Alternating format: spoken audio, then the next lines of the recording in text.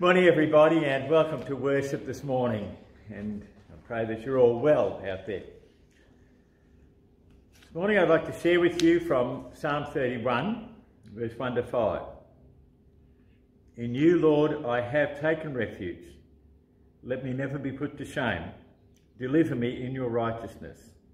Turn your ear to me, come quickly to my rescue. Be my rock and my refuge, a strong fortress to save me. Since you are my rock and my fortress, for the sake of your name, lead me and guide me. Keep me free from the trap that is set for me. For you are my refuge. Into your hands I commit my spirit. Deliver me, O Lord, my faithful God. Some time ago, a newspaper wanted to run a series of articles on what was wrong with the world. And they asked certain contributors to put something in, and G.K. Chesterton was asked. And his contribution was, I am. That was it, 2 words, I am. What's wrong with the world? I am. And as we come to worship this morning, may we take responsibility for who God has made us and what he calls us to be. Let's pray.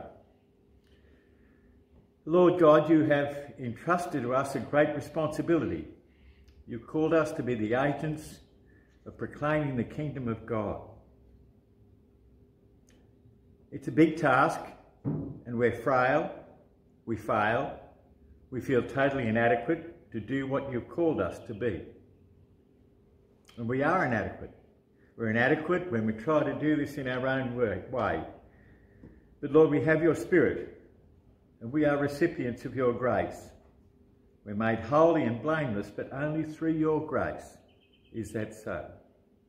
And yet we are guilty of lacking trust in your power and your strength, and we try to do things in our own attempts, which at best are doomed to failure. They are feeble and frail. So Lord, we repent this morning of our lack of trust in you. We repent that we ignore what you freely give to us. That is your power and your strength and the Spirit. Lord, forgive us and teach us to fully trust in you. Forgive us and teach us as Christ's people to be more Christ-like. And Lord, to do that, we ask that you would draw us deeper into you, that we would become so entrenched in your Spirit that we would act with integrity and with Christ-like nature. Lord, infuse in us a passion and a purpose and a dependence on you.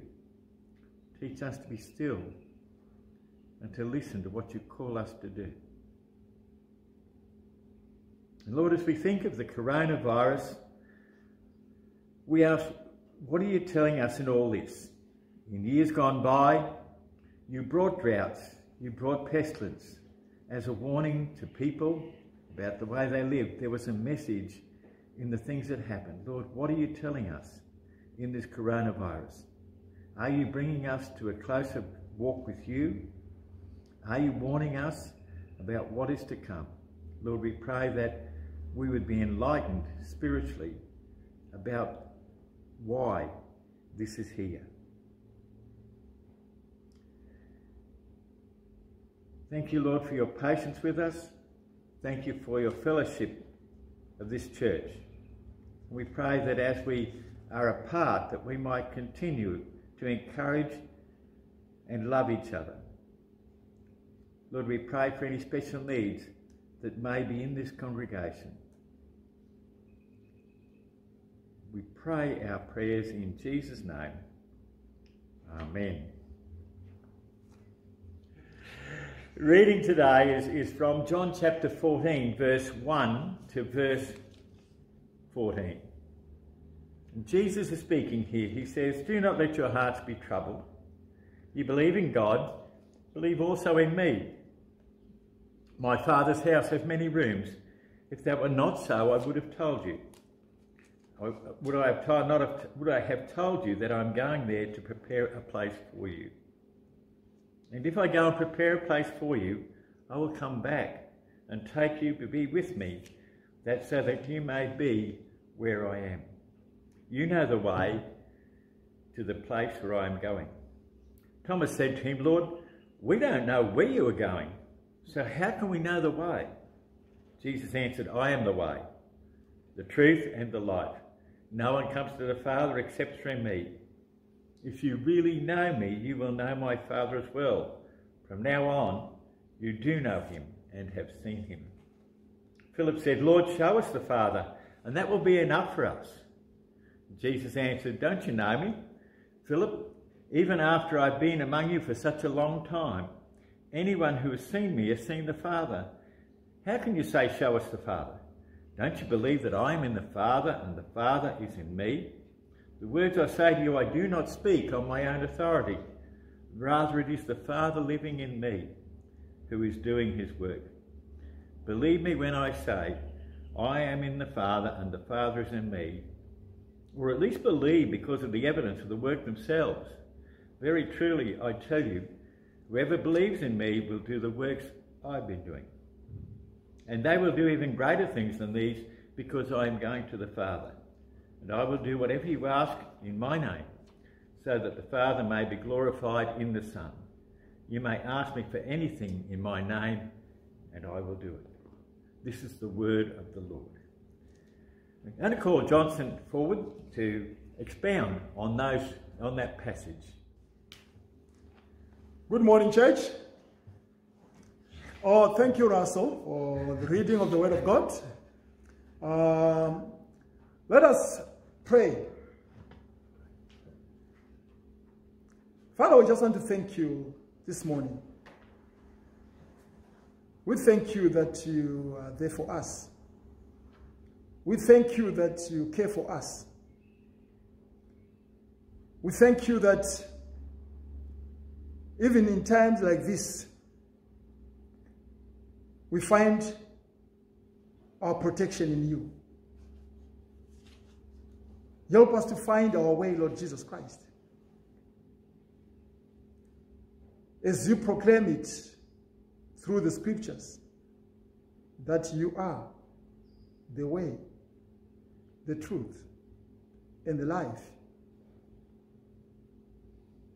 Help us, Lord Jesus Christ, to find our way in you. Thank you, Father. In Jesus' name, amen.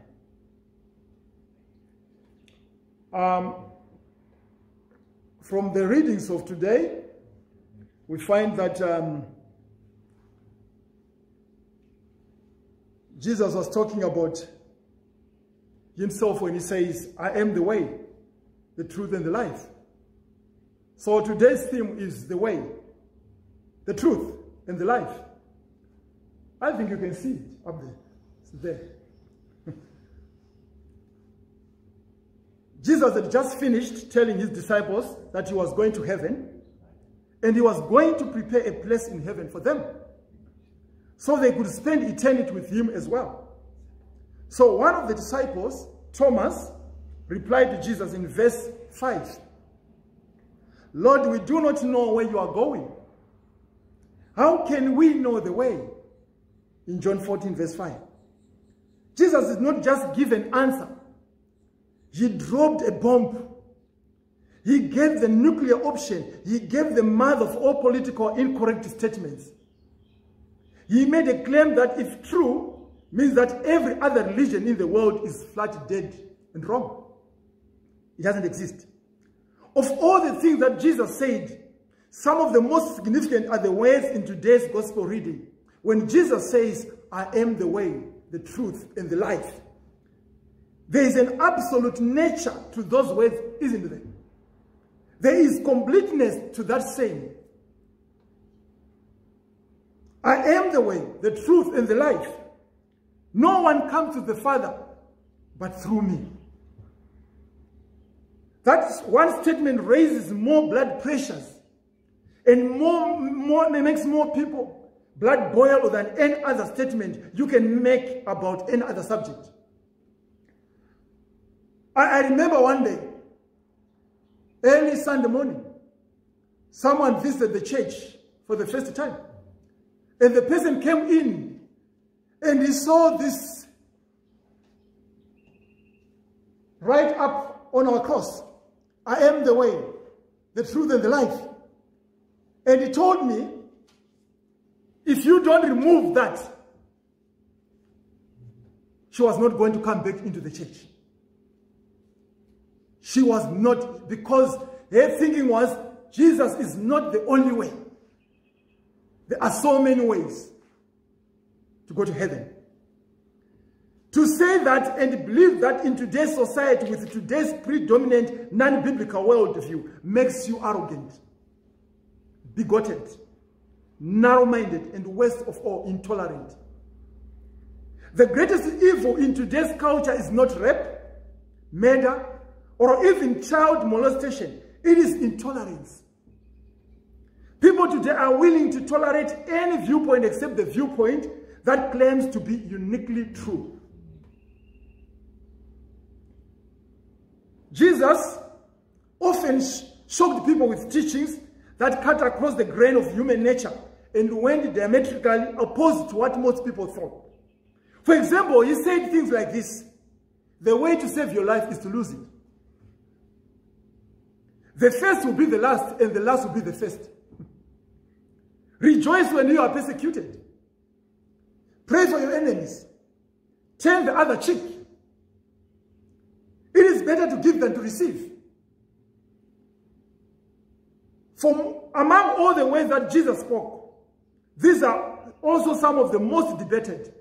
Notice, Jesus did not say, I am one of the ways. He did not say, I am one of the truth, among others. He did not say, I am a life, among others. No, he said, I am the way, the truth, and the life. The great Catholic theologian, Thomas à Kempis, quoted the meaning of Jesus' words and said about them, without the way, there is no going. Without the truth, there is no knowing. Without the life, there is no living. For Jesus said, I am the way, the truth, and the life. No one comes to the Father except by me. That is what Jesus said. Let us pause for a few moments this morning from our busy schedules to give these words some thought. Let us take a few minutes today to pull them apart and examine them more closely in. For them, there is a greater blessing in these words. In them, there is eternal meaning and truth. Jesus begins by saying, I am the way. When God created us, he didn't put us permanently in a set of revolving doors like those that go around in front of all buildings. He didn't do that. Even though life may at times seem to be just going circles, even though there are those who say that life is one circle after another, and that everything that comes around goes around. And even though there are theories about life that they say that life is one reincarnation after another, Jesus did not say that. God has created us with a purpose. Life has a goal to it. We are created to travel through life towards an end. And the way to that end, Jesus says today, is through him. We don't find the way by wandering. It's not enough to live life by just doing it. There is a way, and Jesus tells us today, it is through him that we find the way. So the safest, most secure, most dependable way through life is by Christ. That's why Jesus says, I am the way. He knows it, that is the way. If we want to find our way to the place God has created us, we must follow Christ. For Jesus leads us to God. The Apostle Philip learned that. After Thomas had questioned Jesus on where he was going, Philip came to Jesus and said, Lord, show us the Father and we will be satisfied. Show us the Father and we will be satisfied. Show us God, Philip asked him. Help us understand who God is, and that will be enough for us to understand where you are leading. And to that request, Jesus responded by saying, Yes, I've been with you all this time, Philip, and still you do not know me. Whoever has seen me has seen the Father. I have been with you for all this time, but still you are asking, where is the Father? You don't know me. I am the Father. I am in the Father, and the Father is in me. So imagine that when Jesus says, I am the way, he tells us that he is the way to know God. Whoever has seen me has seen the Father. God need not to be a mystery to us. If you know me, Jesus says, you know the Father. The moment you know me, you know the Father. So let us see what we know about Jesus. First of all, we know that Jesus is love. No one would dare argue against that. When we see Jesus, we see love in action. We see love reaching out a hand of care. We see love healing the leper, accepting the outcast, rebuking the hate-filled. That's what we see. We see love restoring the fallen, welcoming prodigal, freeing captive, and giving new life to all. Remember what Jesus said to the disciples of John the Baptist when they came to him asking if he was the Messiah sent by God. What did Jesus say in Matthew chapter 11, verse 4? Jesus says, God tell John what you see and hear. The blind receive their sight. The lame walk. Those who have lepers are cured. The deaf hear. The dead are raised. And good news is preached to the poor. There is no doubt about it. When we look at Jesus, we see love in action. And that is what we should be looking for. So Jesus' ways then are an invitation to know God, as well as an example for how to live our lives. They are intended to invite us to draw closer to God, as well as give us a model to pattern our lives after Jesus. In fact, in John 14 verse 12, that's exactly what Jesus says. Very truly I tell you, the one who believes in me will also do the works that I do. Again in John 15, 12 verse 17, Jesus repeats the saying, this command I leave with you, that you should love one another as I have loved you. So we can see that Jesus is love through what he was doing. It is important to remember that for Jesus, love was not primarily a feeling. For Jesus, love was much more concrete than that. That's why Jesus said, you are my friends when you obey my commands. You are my friends when you do what I command. In John 15 verse 14. For Jesus, love was expressed in actions. Love was the ways and deeds of our lives, our attitudes and actions towards others. So the path through life to the place where God has created us is found through love. Love for God and love for one another. You cannot say, I love God when you hate your brother.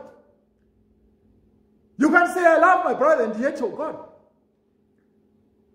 That's why Jesus doesn't say religion is the way to heaven, or righteousness is the way to heaven, or a ritual is the way to heaven. He said, I am the way to heaven.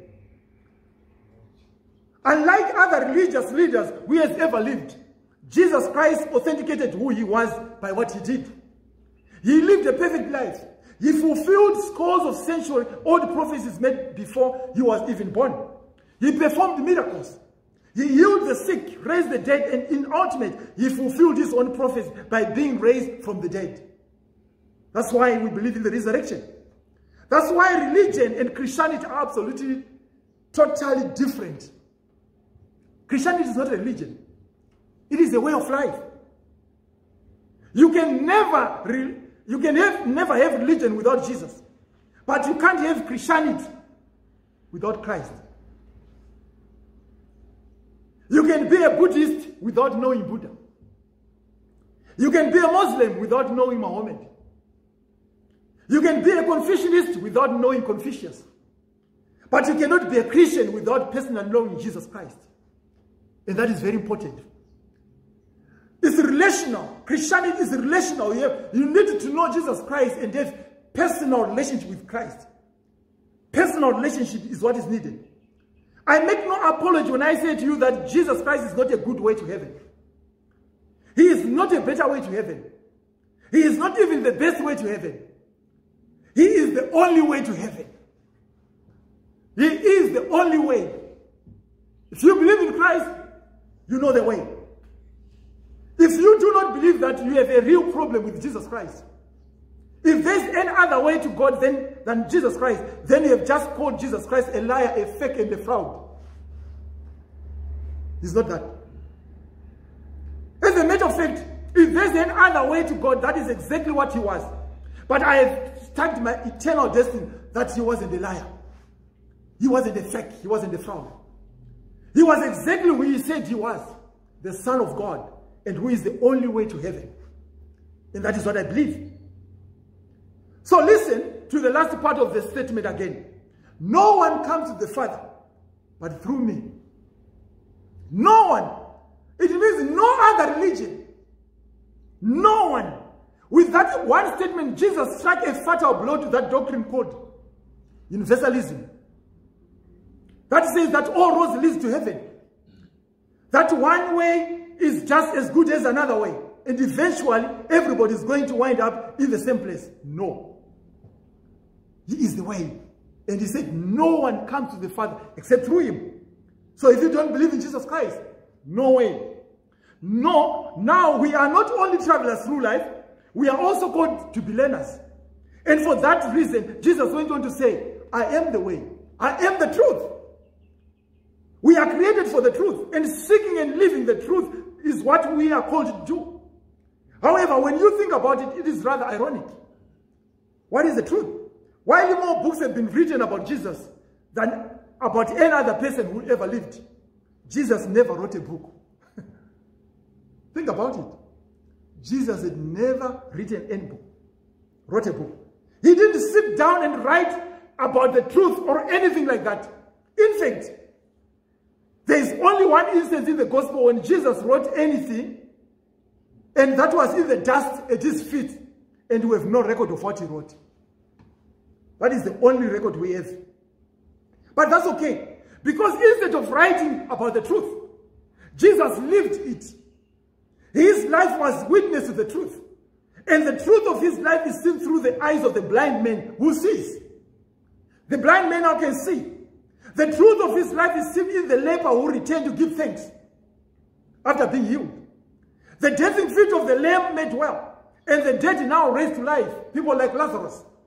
For Jesus is truth in the flesh, truth incarnate, and truth able to say, if anyone sees me, he has seen the Father. That is truth. For when we look at Jesus, we see the truth about God. We learn that first and foremost, God is love. It is God's nature to love. It is God's nature to show mercy. It is God's nature to forgive and accept the outcast. Welcome home the prodigal. In Christ, we see the very nature of who God, whose love for us is an end, unwarranted, and most unexpected. As Christians, we need to know this. And when we look at Jesus, we learn the truth about the life God wants us to live. We too are to love, to forgive, to show mercy, and welcome each other. And in doing so, be part of the truth about God. He also says, if anyone says, I love God, and yet he hates his brother or sister, he is a liar. For anyone who does not love his brother or sister, whom he has seen, he cannot love God whom he has not seen. 1 John 4 verse 20. So we need to put it into practice. When we look at Jesus, we also see the truth about ourselves. Maybe that's why it is so hard to look at Jesus sometimes and always.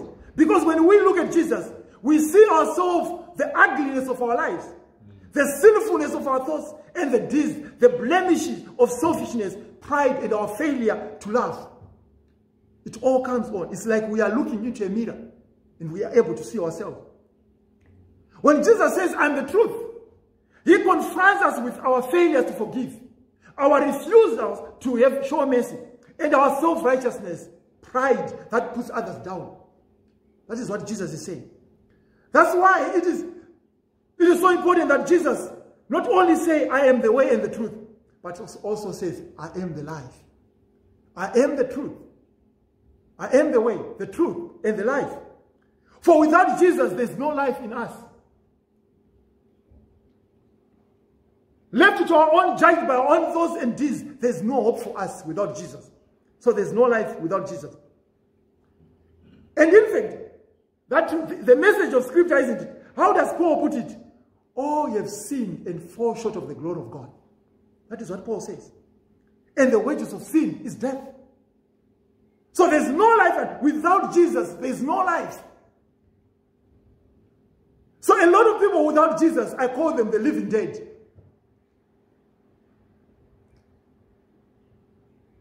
life. That's why these words are so sweet to our ears, because Jesus also said, I am the life.